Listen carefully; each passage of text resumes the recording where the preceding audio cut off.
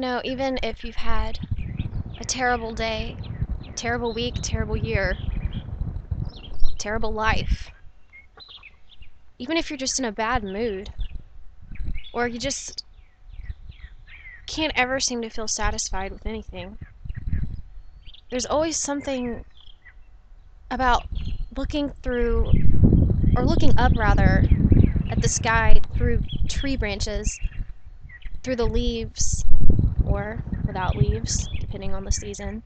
There's just something about that, especially on a sunny day when the sky is blue like this and clear. There's something about that that can instantly make you feel better. Yeah, sweetie? They don't have a garage, baby. They don't have a garage.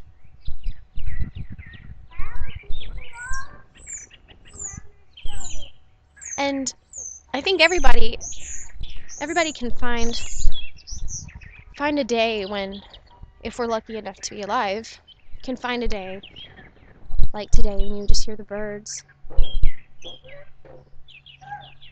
And you can just close your eyes and it's like you feel content with whatever is going to happen in your life. You accept it for what it is, the good and the bad. Mommy, Yes? where's the shade? The snakes? The shade. The shades? You're in it right now, baby. Shade. You're under the roof, baby. That means you're in the shade. Anyway, I was saying there's something about feeling content and feeling completely okay with everything wrong that could happen in your life, and even death, accepting death, which is very hard to accept because when you look up at the sky and when you look at nature, you realize that it's gone through a lot. Nature goes through a lot. And nature, every plant that I'm around right now will eventually no longer be.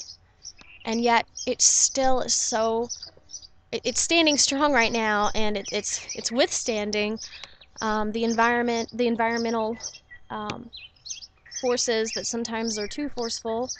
Just like with our human lives, sometimes the emotional turmoils are too much, and they can completely blow us down. But, you know, knowing that I'm a part of this, all of this, is what makes me completely fine with being agnostic. It makes me completely fine. It makes me trust life.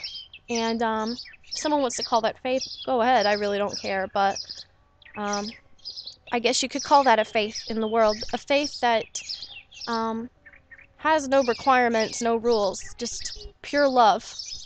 Pure faith that everything right now that I'm looking at will always be in some way. It will always be in some way. Even if it doesn't appear like it is, even if it appears gone, that's just our perception of time. That's, you know, we're wired to think beginning and end with everything if we can't see it or touch it. But